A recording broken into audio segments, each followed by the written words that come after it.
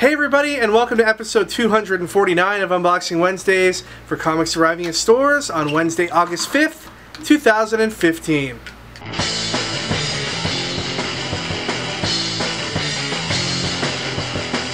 Alright, Ricky, we have a problem today. Little problem. I noticed. Tiny little problem. Tiny. You guys probably won't even notice. We have no comics. What happened? Well, yesterday was a civic holiday, meaning the government gave us a day off for no reason. But not really. Like, a civic holiday is kind of like a BS holiday. Yeah. Because governments and banks and stuff, they have the day off. But, like, Stadium Comics was open. Suckers. You know, most retail was open. So it's not like a real holiday. But somehow, this holiday has thrown our whole, I guess, logistical situation into tumult. I'm going to use the word tumult. Yeah. Is that like Timon's cousin? What? Lion King. Oh, yes, it's in the sequel. The direct-to-video sequel. So we're getting our comics, but we're getting them at like 6 a.m. Wednesday morning, and we're going to have to slave away all Wednesday morning to get people's comics put into their bins and out on the shelves and ready for when we open at 10 o'clock. Who's picking them up? I'm picking them up. Oh, suck. Yeah. So, yeah, so because of the holidays, slight delay in us actually getting the comics. All of the stores in the Greater Toronto area experienced the same delay. So it's not like they specifically said, hey, screw you, Stadium. So, although, you know, sometimes it wasn't just feels that way. It wasn't Canada, it was just GTA? I don't know. It could have been all of Canada. But I know for sure that other stores in the Greater Toronto area didn't. Was it a civic holiday everywhere? Like in most, yeah, like the civic holiday is a Ontario, the province of Ontario holiday. But other provinces also celebrate a long weekend today too. They just call it different things. I see. Yeah, it's gonna be an interesting episode. We're gonna talk about some of the comics that are coming out. Ricky's still gonna do his prize thing, and we'll see how it goes. We also you know, asked for a few questions to answer earlier in the day, so we got like 3 or 4 questions to answer, and then we'll wrap it up. But anyway, Ricky, let's go ahead and I guess not open some boxes. All right, Ricky. Before we get into talking about the comics, I want to talk about some stuff going down on store.stadiumcomics.com. That's our online web store. For those of you who don't know, some crazy collector's packs up there right now. First of all. Only a bit of time left to get in on this one. It's the Star Wars Force Awakens Shattered Empire Collector's Pack. It's the first Disney/Marvel in continuity post Return of the Jedi story. Yeah, and it's the longest titled Star Wars. Yes, it is. Crazy title. Because I didn't even mention the whole title. What? There's more? Yeah, there's more. It's like Journey to Star Wars Force Awakens. And then bracket, comma, Shattered Empire, #1. Anyway, it's the lead-in, I guess, to what we're going to be seeing in theaters this December with the new Force Awakens movie. So really cool. We want to get on board that. We've got collector's packs up now for the first 18 issues of the all-new, all-different Marvel launching in October. We've also got a collector's pack up there for the hip-hop covers. Everybody's been talking about the hip-hop covers. Marvel's doing 50 in total. The first 18 that are also coming out in October are all on our web store ready to purchase. Again, going back to the Star Wars theme, there's the Chewbacca #1. Chewbacca, Ricky, going to be drawn by Phil Noto. Yeah, that's Chewbacca the series. weirdest choice, but hey. Yeah, cool. And any excuse for some Phil Noto artwork, I'm down for. So there's just a whole bunch of collector's packs. You really want to check it out. Store.stadiumcomics.com. You'll see them there on the front page. Buy all of them. I mean, you know, why be stingy, right? Might as well. Right? Yeah, might as well. All right, normally, Ricky, I would start with like the trades. No, I would start with the collectibles and go on to the trades.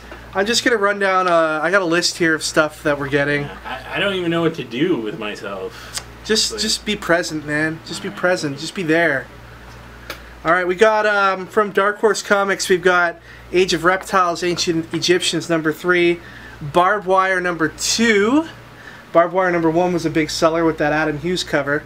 And we've got a book that I'm excited about called This Damned Band #1. You know what that's about, Ricky? Yeah, it's about a band that sells their souls to the devil or something. Yeah, they're like a superstar rock band in the 70s. Think like Led Zeppelin or Black Sabbath. And, you know, back then it was very in vogue to say that you were involved in Satanism in some way.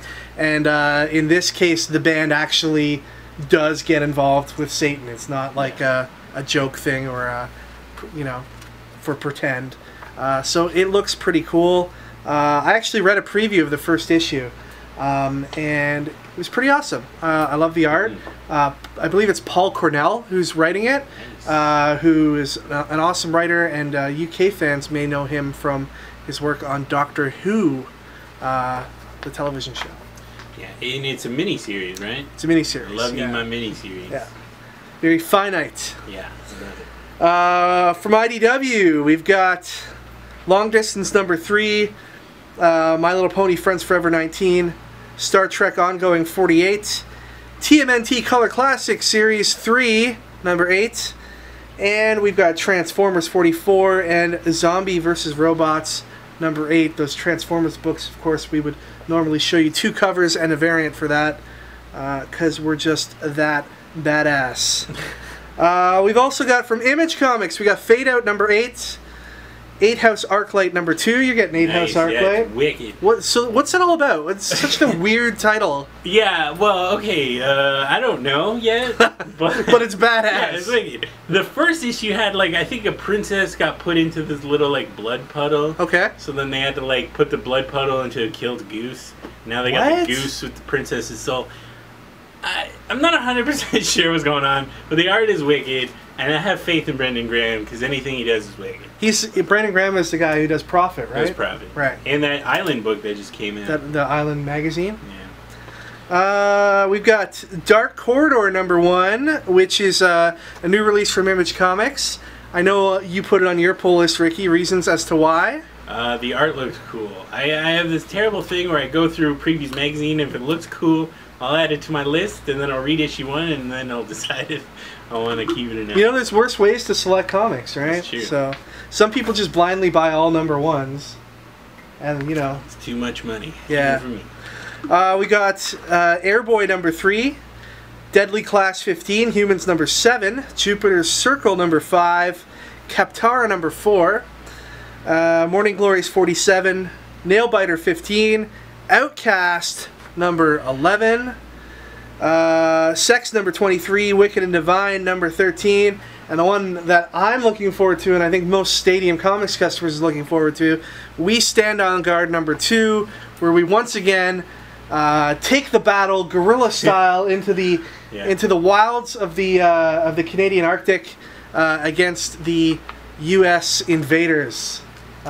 Digging We Stand on Guard. It's an awesome book. I'm a little sad in this case that it's only a miniseries.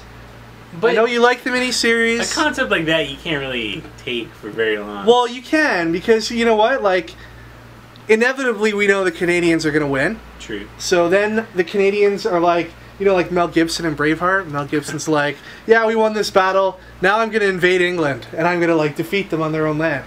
That's what Canada should do. Just, like, go into the States and just take what's owed. Yeah, but Braveheart ended with him being cut up into bits.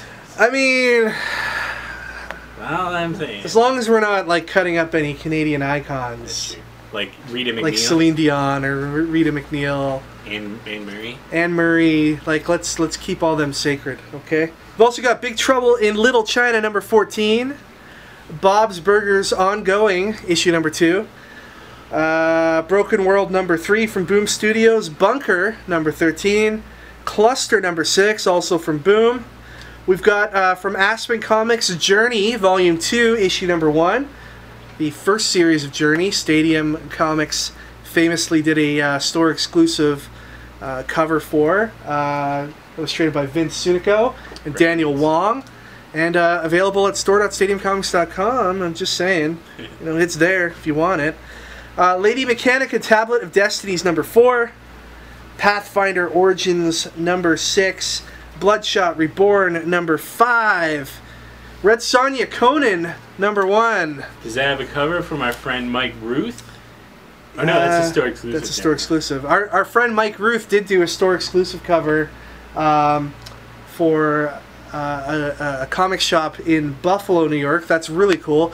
We're in talks with Mike right now to come actually to our store and do a signing for that exclusive cover. Well, he's going to have copies of the exclusive? Yeah, he's going to have copies of that. So stay tuned for details on that. Mike Ruth is an awesome artist, and he deserves all the credit in the world. Regular Show 26, Shadow Volume 2 number 1, and Spire number 2 from Boom Studios. A lot of love for Spire number 1 last month. Spire was wicked. Yeah, you read it? The art on it was fantastic. Really looking forward to number 2. Woods number 15 as well is out. As far as like some independent collected editions, we've got Captain Canuck, the Series 1 Compendium out. It's a lot of love for Captain Canuck right now. We can't keep his books in store, so if you want to read up on the history of Captain Canuck, that's a good way to do it. And the Minions Deluxe hardcover. So there you go. All right, Ricky, before we move on to Marvel and DC, I just want to remind everybody that comicboxer.com is amazing, obviously. It is moving ever forward towards creating peace on our planet. It is providing people with the entertainment that they rightly deserve by sending 5 or more of the month's hottest comics to their door each and every month. And I believe that goes a long way to promote world peace. You're right. And, you know, I think if more people were a member of Comic Boxer, you know, the world would be a little safer place. Anyway, the deadline for the July Comic Boxer has just passed. Thank you so much to everybody who signed up this month. Again, another record month for Comic Boxer. You know, we just keep building and building on this awesome community that we have, and we invite you all to join us for August box, because it's going to be amazing as well. Can you give us a little sneak peek? A little tease? For August? I can't, you know, Ricky, I can't give you an August teaser yet, but I can give you a little bit of a July teaser. What? Yeah. A certain comic will be included that evokes very patriotic emotions for us in this room. And we may have talked about the issue 2 of it like a few minutes ago. Sweet. So there you go. Also written by one of the comic industry's greatest writers. No, not you. Not you. Not yet. No. Alright, moving on to... let's do DC Comics. And we'll also mix a little Vertigo in there as well. We got American Vampire Second Cycle number 9. Batmite number 3. Batman Beyond number 3. Ricky, stop me if any of these you wanna like discuss. Constantine the Hellblazer number 1 gets a second printing. We got Detective Comics number 43 with a badass cover by Francis Manapul. Flash Season 0 number 11. Green Lantern 43. And we should mention that, you know, many of these ongoing titles will have the new Bombshell variants. Are they doing more of those? They're doing Bombshell variants. The second version of them. Do they look better than the first one? They look a little bit better, but they're kind of like using the same kind of theme. But they were very popular, man, despite that. Last time. I just want the art. I don't want any of like the different passport or like a postcard. I don't want that stuff. Well, I just want the art. It's a package deal, my friend. So the Bombshell covers very popular last time. We've got quite a few pre-orders for them again this time. We've got Injustice Gods Among Us here for number 7.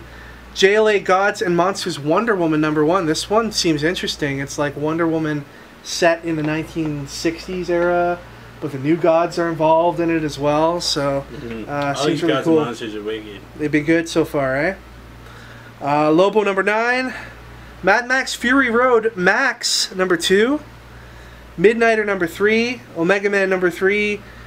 Starfire number 1. Second printing. We got a Teen Titans Trade Volume 1 Blinded by the Light. We Are Robin number 1 second printing. We've got the DC Comics Bombshells Lois Lane statue. What? Va-va-voom. This one's pretty awesome. It's a Gotham City police badge. So, you know, if you want to hit the streets of Gotham and show some authority. Yeah, but Batman doesn't need a badge, so... Jim Gordon does, though. Yeah, but Jim Gordon is now Batman. Yeah, Jim Gordon is now Batman. He doesn't have a badge. That's true. Although, I guess his robot suit does. It does, doesn't it? And it says GCPD on it, doesn't it? I think so. Yeah. Selling out to the man. Moving on to Marvel Comics, we've got Age of Apocalypse, issue number 2, which is a Secret Wars tie-in. Amazing Spider-Man Renew Your Vows, number 3, and there's some variants that go along with that. Angela Asgard's Assassin in Trade, Volume 1, Priceless. So that's new in softcover today. Big Thunder Mountain Railroad, number 5. Bucky Barnes Winter Soldier, number 10. Civil War, number 2. Darth Vader, number 8. Future Imperfect, number 4. Giant Size Little Marvel AVX, number 3. Groot, number 3. Guardians of Nowhere, number 2. Guardians Team Up, number 9. Infinity Gauntlet, number 3. Miss Marvel, 17. Red Skull, number 2. Siege, number 2. Spider Island, number 2. And Ultimate End, number 4. Ricky, which of the Secret Wars tie-ins are you enjoying the most? Man, the most? Yeah, the most. There's a lot of them out this week. A lot of them. I recently just read all of Where Monsters Dwell. Oh, interesting choice. Though it looks kind of cheesy, it's pretty great. Issue it's pretty 3, adult, isn't it? Yeah, issue 3 ends with they're about to cut off the dude's member. And if you look at the front, it looks like a total adventure book. Yeah, that would be safe for kids and stuff, but apparently it's not. I'm enjoying Weird World because of the amazing visuals did you read inside. number 2? I did. With the Crystal Man? Wasn't it crazy? The cover for that was awesome as well. I'm also enjoying 1872, the Western version of the Old West version of the Avengers. Venom by Remender, Complete Collection Volume 2 is also out and on shelves today. Alright, Ricky, that's it for the comics and the merchandise. So thank you for sitting through the lamest description of new release comics that we've done yet. It's forging new ground here at Stadium Comics. It's beautiful, really. Yeah, it's new experiences for everybody. Ricky's going to go ahead and do the prize stuff now, and then we're going to finish it up with a few questions that we're going to answer. Alright, so last week what we're giving out was Hacktivist number 1 by the lovely Alyssa Milano and the even lovelier Marcus Toth. And we asked you guys what you would hack into with your lovely finger hacking skills.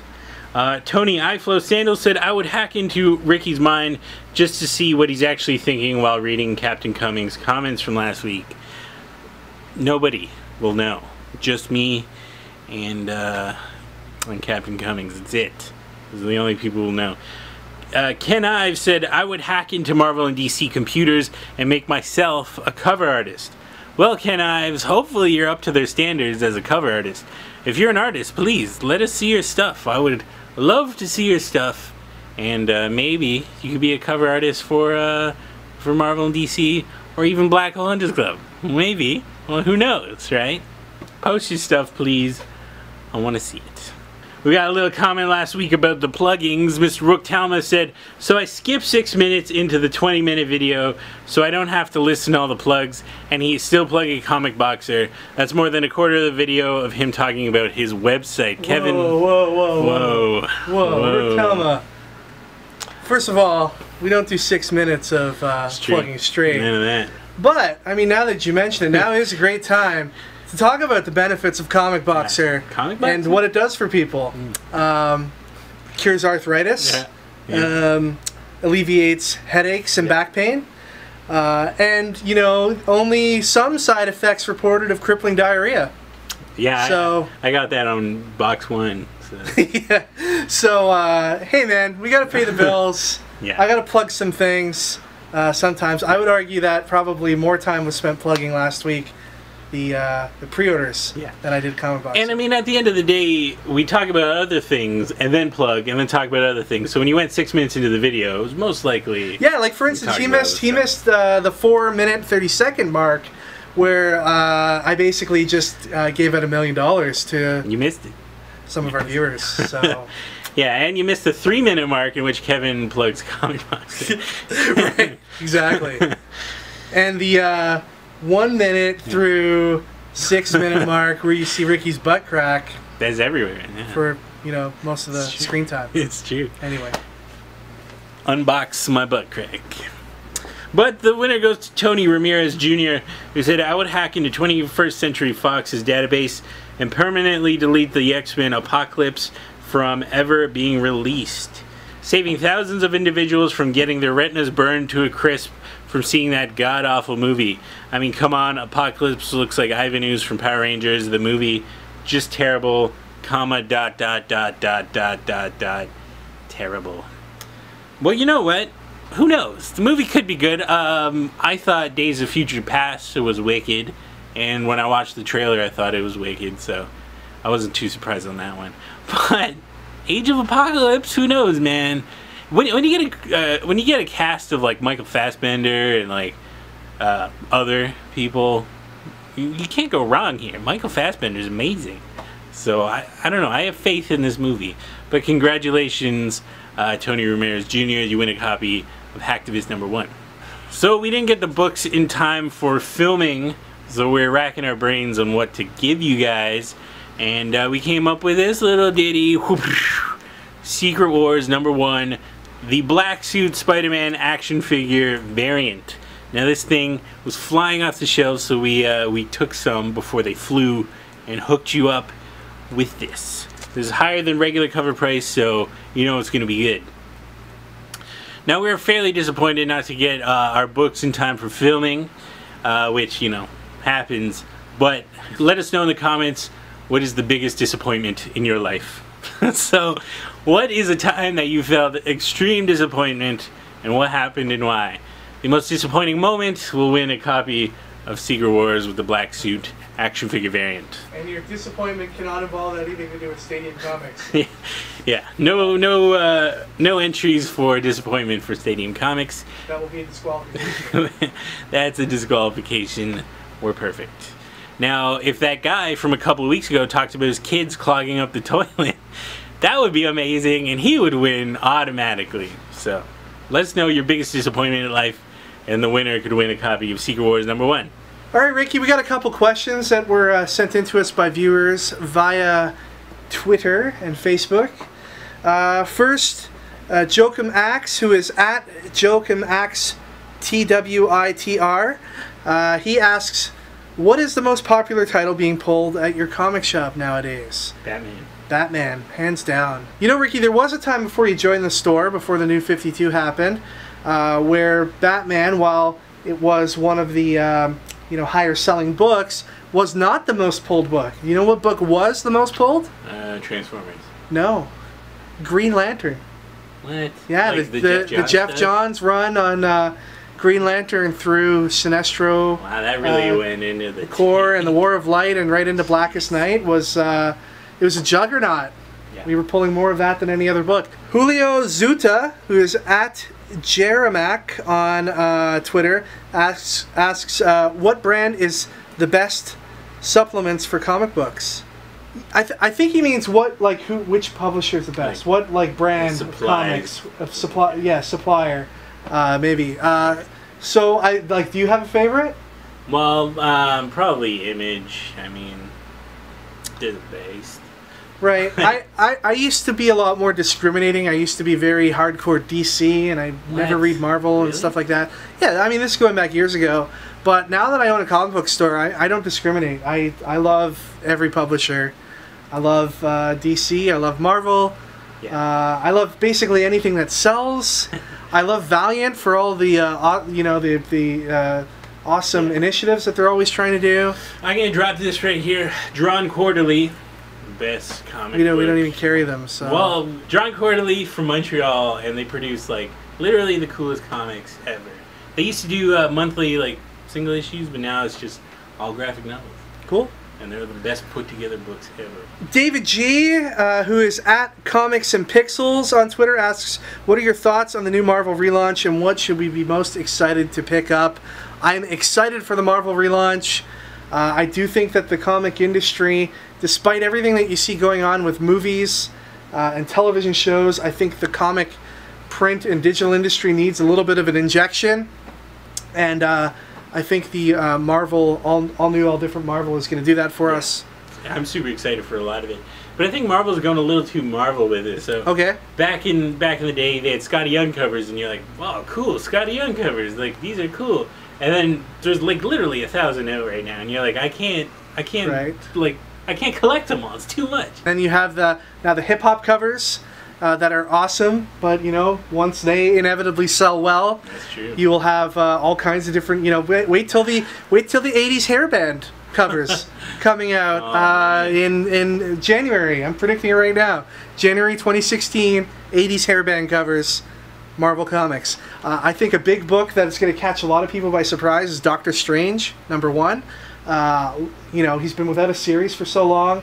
We've got the Benedict Cumberbatch movie coming out. He's got an axe. The art looks amazing, and I think the time is right for some Doctor Strange success, and I think that's going to be a very popular book. You know, it's got a lot of things going for it right now. All right, that's it for the questions.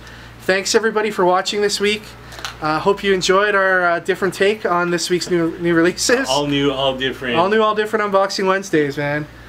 Speaking of all new, all different, we did our Sidekick store launch last Saturday, where we opened that up for the day. It was a lot of fun. Thanks to everybody who came out for that. We put some comics out in the parking lot and stuff like that too. It was pretty cool. Beautiful day, weather-wise. We were very lucky and had an awesome turnout. Don't forget to subscribe to our channel if you haven't already. Watch all of our videos. Follow us on the websites you see listed here on the screen. And we'll see you all next time for episode 250 of Unboxing Wednesdays. Take care, everybody. Enjoy your comics this week. We sure will when they come in bright and early Wednesday morning. And we have them ready for all of our customers. See you later.